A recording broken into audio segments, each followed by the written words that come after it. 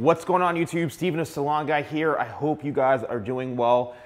Let me know in the comments below, literally, how are you? I'm trying to do more videos that are more technique based, more tip based. I'm getting a lot of professionals that are watching, a lot of just regular clients that are watching.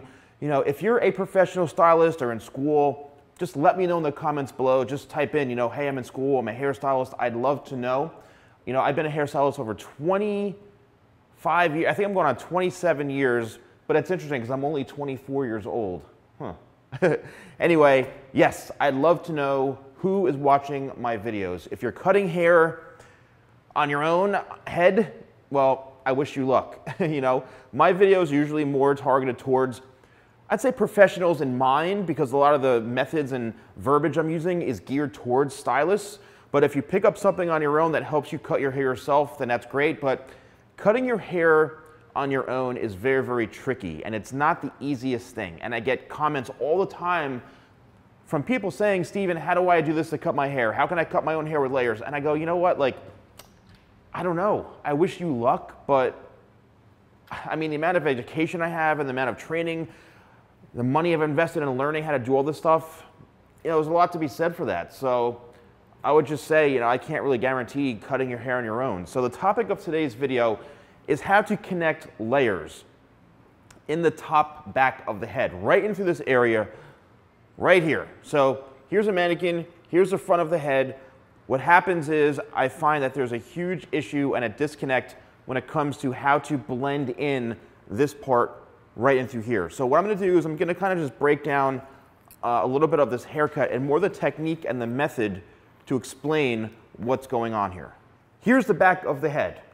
A lot of times I'll see stylists, what they end up doing, right, let's lower this down a little bit, is when they're cutting layers, they'll take the first section right here and they'll cut this as their guide, right, which is totally cool. That's how I cut hair, right? I create my guide here and then I work in throughout the entire back. Where a lot of times people get lost is connecting this part into the top.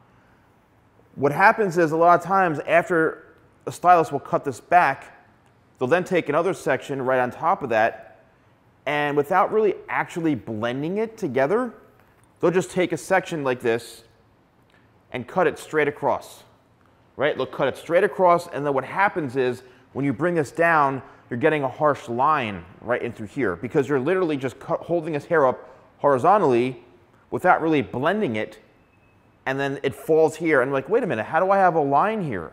Now, the method that I do is, and I'll show you, I'll back up a little bit here, is once I'm done with the back, I go, okay, leave the past behind and now let's move forward, right? Let's move forward into the future here.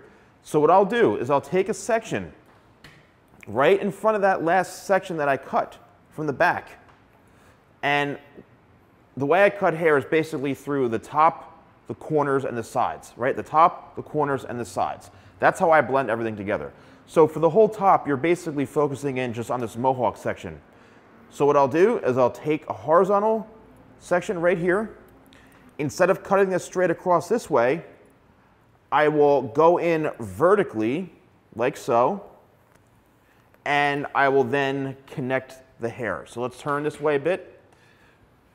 I'm going to hold the hair up like so. There's a little bit of hair that I can connect this with. This is the top. This is the back. And it's now blended. What you're doing is you're literally connecting the sections. And that is how you blend the top here into the back. You do that for the entire top middle section of the head, or what I call like the mohawk section. And then once you're done, they say you can leave the past behind. Well, guess what? Now you're done. You're not going to have that harsh line in the back of the head.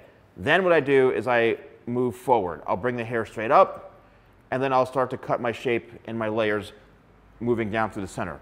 So the key is really just blending and connecting the top and the back. This is the way I do it. Definitely works for me. I've been doing this for a long time, and this is how I do all my haircuts. So Let me know if you found this video helpful. It's one of those discovery things. Try it on a mannequin.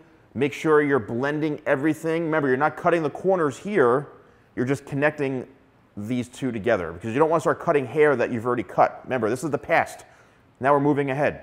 So let me know in the comments below if you found this helpful. Give it a try.